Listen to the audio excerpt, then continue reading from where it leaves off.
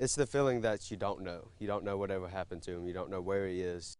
A submarine with a crew of 80, presumed lost at sea during World War II, has just been found off the coast of Japan 75 years later. Now, one of those sailors, Leroy Cox, was from Greer, and 7 News reporter Ann Maxwell talked to members of his family today. Quite a story, Ann. That's right, Gordon. Cox is one of 11 siblings. For decades, his family has wondered what happened to him. Family members I spoke with said they wish other loved ones were still around to hear this news.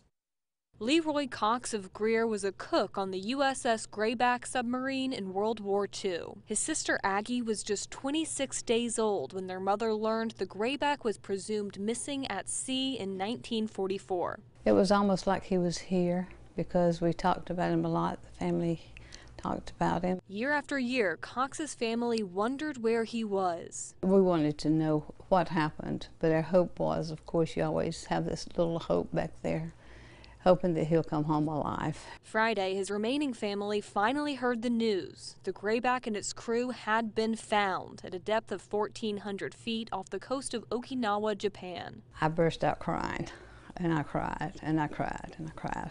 She said they were tears of joy. I was just overwhelmed, and still I lie in bed and wonder if it's really true.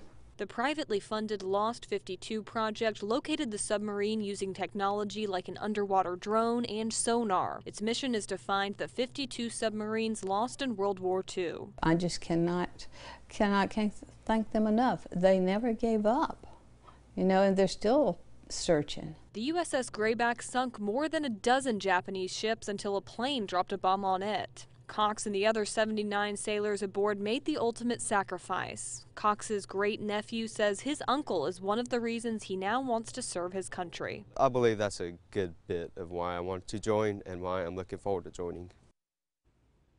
Several institutions and organizations have worked together to protect the site where the Grayback was found to make sure that final resting place for those 80 sailors remains undisturbed. From 7 on Main, Ann Maxwell, 7 News. Oh, and it is humbling to hear about that kind of heroism, isn't it? So far, just 7 of the lost 52 submarines have been tracked down.